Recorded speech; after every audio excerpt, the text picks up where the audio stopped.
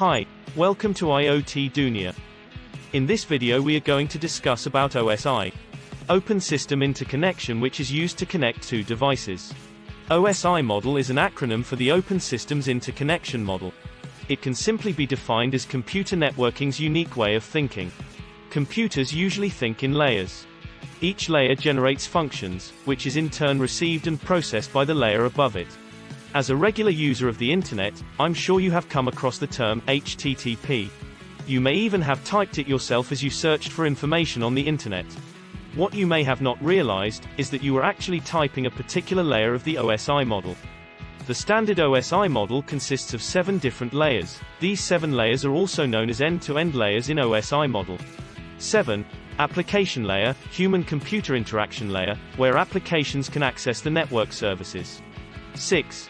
Presentation layer, ensures that data is in a usable format and is where data encryption occurs. 5. Session layer, maintains connections and is responsible for controlling ports and sessions. 4. Transport layer, transmits data using transmission protocols including TCP and UDP. 3.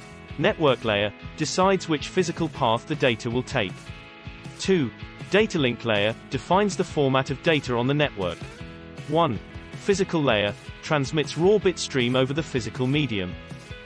Having learned about the OSI model, you realize that it is the main protocol used in all internet operations nowadays.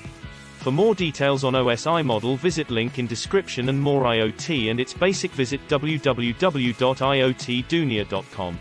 You can also find us on Twitter, Facebook and Instagram for fast updates. Thank you for watching and have a great time.